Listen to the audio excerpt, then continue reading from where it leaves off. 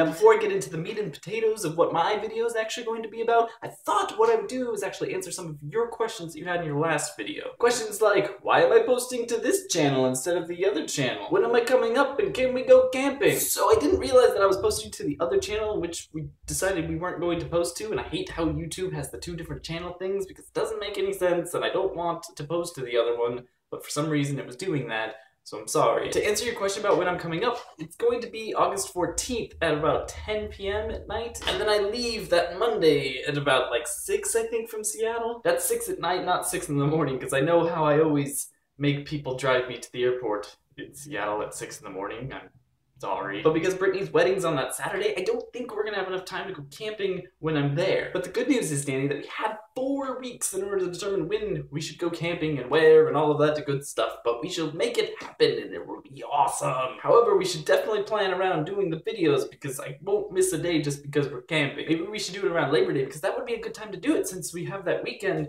and we don't have to do the video on Monday. All of that stuff aside, let's talk about the real issue that's plaguing the world today. And it's not war and it's not world hunger or poverty or any of that stuff. No. As you know, Danny, I have been rereading Harry Potter, and I am now on the Order of the Phoenix. And I can't help but notice that there are house elves in this world. Little tiny creatures that are in servitude to the wizards. Now, my issue isn't with them being in servitude to the wizards. My issue is that they are in servitude and somehow reproduce, and I'm not sure how they accomplish that. And there are several theories that I have about this, and I want to know your theories as well, because I don't understand how there are still house elves if you don't let them copulate. I don't know why this is the motion for copulate. This actually is football in sign language. One theory that I have is that the wizarding family has to give permission to the house elves to actually reproduce. And that would be maybe toward the end of their life, or maybe in the beginning of their part, maybe in like, I don't know, adolescence or puberty or something. But they have to be given permission to do anything, and that would include things like reproduction for their species. But there is no shortage of house elves in Harry Potter. So does the family have to order them, or do they just live infinitely forever, stay within the family for generations? I know the elves live a really,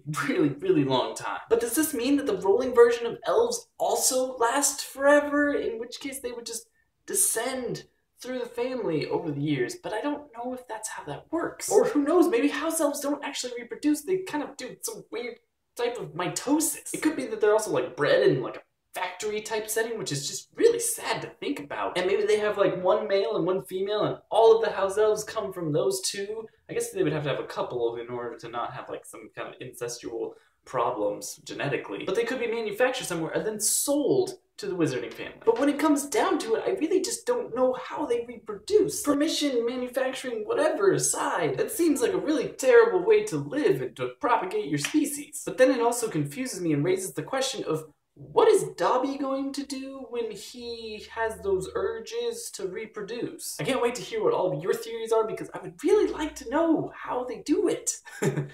Pun unintended. Danny, I will see you tomorrow.